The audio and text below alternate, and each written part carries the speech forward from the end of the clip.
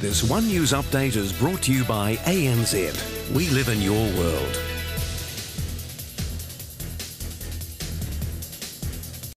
A New Zealand river considered among the Western world's dirtiest is finally due to be cleaned up. It'll cost $30 million to start cleaning the Manawatu River, but as Heather Duplessis-Allen reports, a sewage plant accused of polluting it has no plans to stop.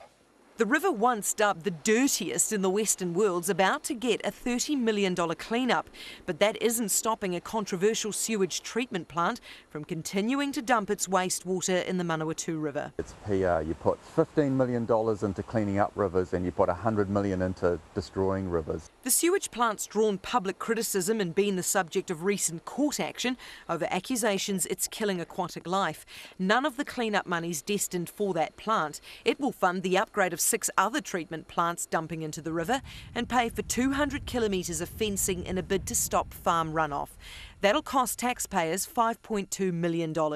Ratepayers and the dairy industry will pitch in the remaining $25-odd million. The sewage plant will keep spewing treated sewage into the river until Palmerston North City Council's convinced it's polluting the water. What we're doing at the moment is some further investigatory work with the Regional Council to discover whether or not it's providing water discharge quality that's good enough. Now, those tests can't be done while the river is running as high as it is right now. This river's been too high all summer long, so the tests may have to wait until next summer.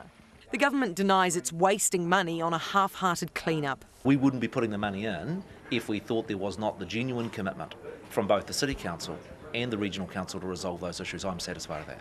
So taxpayers will pour money into cleaning up the Manawatu River, even as potentially polluting sewage also pours in. Heather Duplessis-Allen, One News.